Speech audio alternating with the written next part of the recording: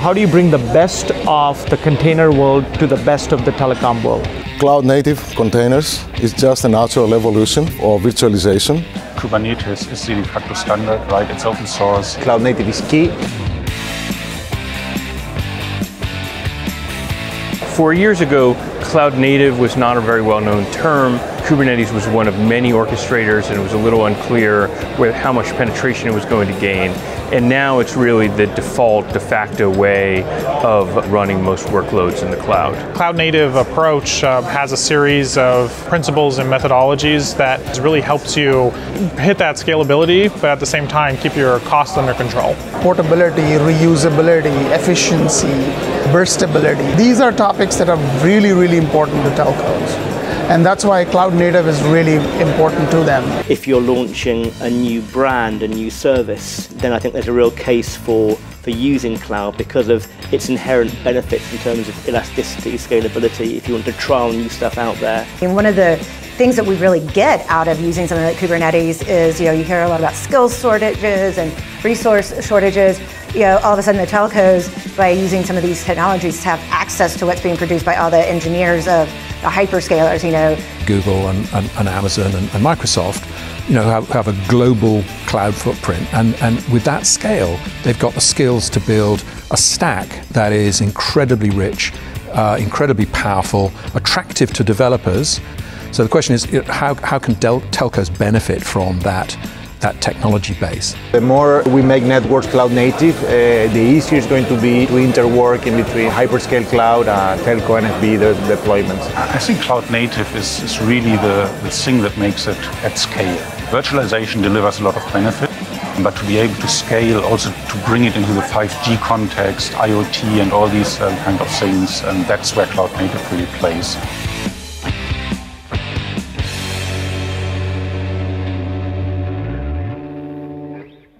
Welcome everyone to the Lerma Museum and to TelecomTV's annual Super Panel, sponsored as always by Hewlett-Packard Enterprise and Intel. Those of you who have been with us before know what to expect. For those of you joining for the first time, a very warm welcome. Please enjoy the refreshments, the food, the cars. It's an amazing collection of cars to have here, but not just yet, because we want to kick things off first.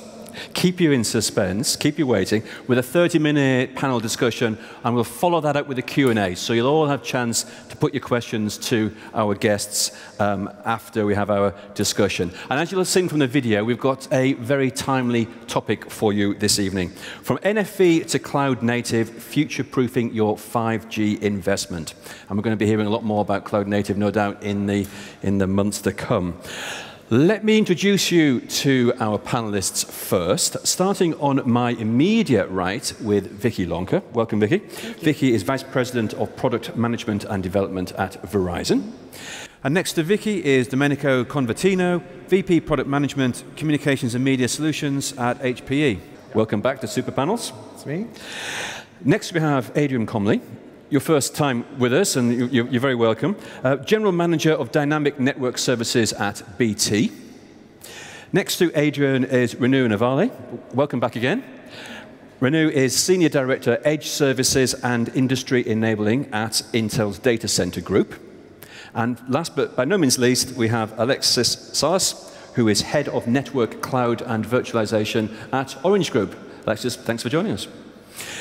Welcome, everyone. The telco transformation journey has got well and truly underway with NFV, but it's only the start. The process is continuing with the adoption of cloud-native technologies and methodologies as service providers evolve into DSPs, digital service providers. But what do we actually mean by cloud-native? What is cloud-native to us? And more importantly, what is the cloud-native telco? So why don't I ask each of you in turn for views on cloud native? Vicky, let's kick things off. Well, I think I'm struggling right now with what cloud native is not, because I'm squarely grounded right now in a place where NFVI is sort of where we're deploying functions in that space, because the concepts that I care about as an operator around networks are understood in that particular space. But in cloud native concepts, like ports and the things that I care about, WANs and LANs and interfaces and things of that nature, are not native in cloud native. And so until those concepts become something that we can translate between the two, I think it's going to be tough to adopt that as a greenfield for us. So I think for me, it's a hybrid world that we're going to have to manage for quite a long time.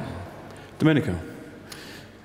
Cloud native means many things, but fundamentally microservices based, stateless, very easy to instantiate, quick to retire, so all the scaling to be really instantaneous. And the most important thing is, again, this is history of the stateless, so that is very easy to instantiate multiple instances of whatever network function in the cloud native core, so that there is no dependency from having data associated to the single instance of the network function, but really, in the spirit of the cloud, having the ability to share the data that are common across a data layer for all the function. This will help even the delocalization, this will help the distribution of the network and applications, and will provide new capabilities to the future core networks. Yeah.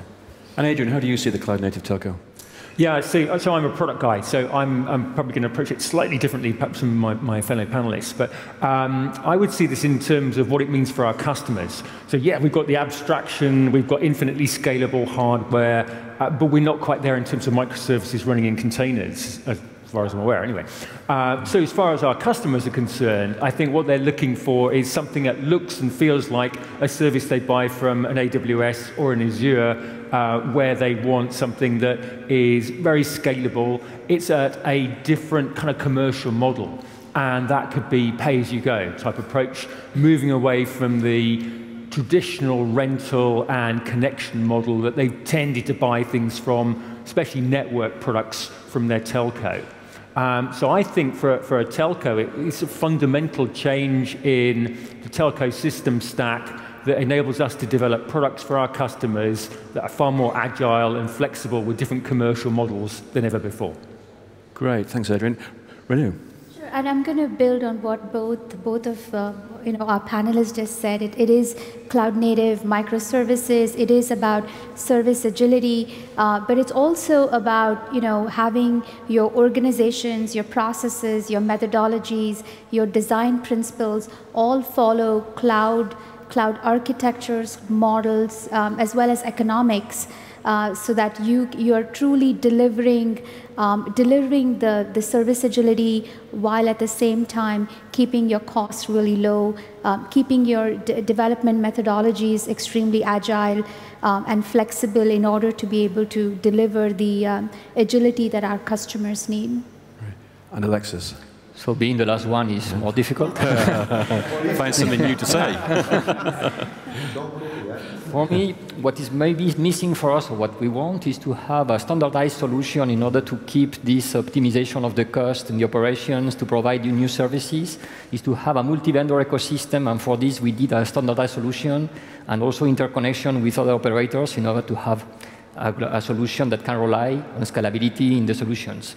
So maybe it's the business, the operations, this possibility to provide to the customers and try and buy solution, but also to have an ecosystem that we can have partners to change partners and to have this multi-vendor ecosystem. We're going to touch on ecosystem a little bit later, but this isn't a case of cloud native arriving on the scene and pushing aside all the work we've done on NFV. You alluded to the hybrid operation going forward with Verizon.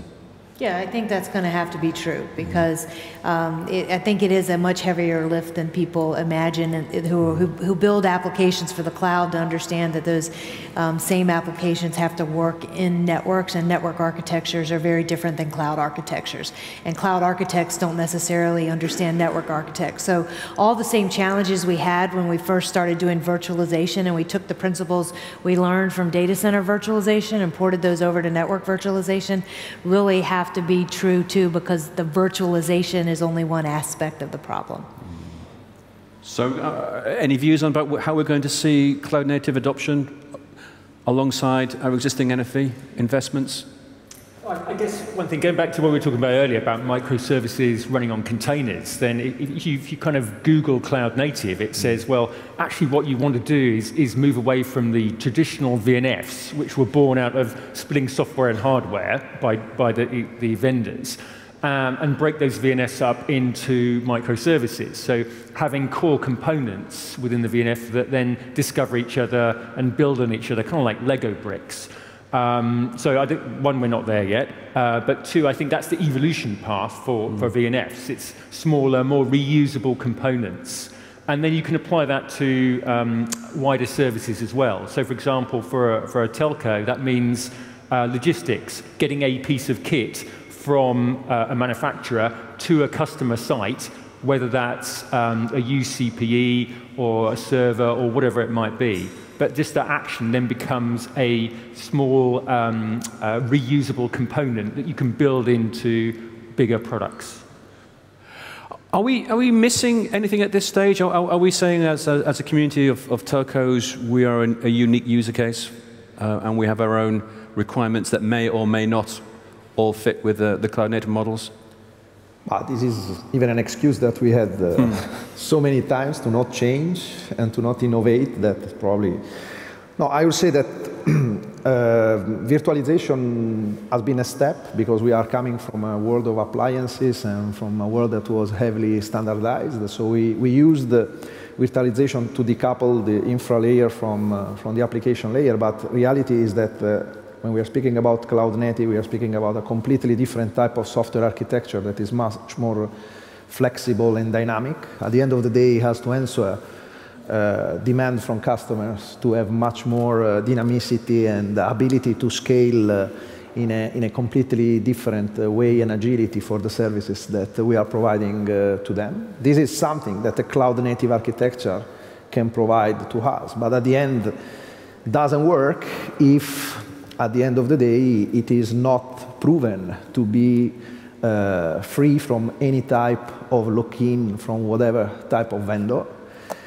And at the end of the day, it needs to be operated, right? So when we are saying we wasted time with virtualization because cloud native is better, it's not true because our operation guys, they made a lot of experience during this year, and you need the time to transfer people and skills. It's not something that is happening overnight just because there is, a fancy technology that you want to promote and push on production. So there are a number of skills that have been created in the operation departments, but this is just a journey that needs to continue because the cloud will be even more demanding on skills that are less, let's say, old telco oriented and much more going towards the composability of the software, right? Alexis, you're nodding in agreement. For the virtualization, it's a way to modify the organization, the way we work inside the company, but also with the partners, and to move to a collaboration in order to have a focus on the customer, focus in the operations, and not as before in the appliance world that is more, I request for each vendor a delivery, I work with SLAs, penalties, and a long way to reach and to match the customer requirements. At the end now, it's the flexibility to provide these developments to the customer. And the idea is to be ready for the 5G in the future. So this transformation is key to provide all the expectation that we have with this 5G. Yeah. Renew. I think as a technology provider from an Intel perspective, what I believe is that these technologies will coexist for a long time to come. If there are, like for example, VNFs or virtual machines, the agility is good enough, the performance is good enough, why would you change it unless there is a real business need to actually re-architect that? But if there are certain functions that do need the agility, that you do need to transform into cloud native in order to deliver the services agility or the business impact, then you will see the ecosystem and you will see the vendors actually changing their architecture to accommodate those business needs. So I think you're going to see a coexistence of these technologies for a long time. It's not as if you're going to just completely wash away the investments we've made up until now.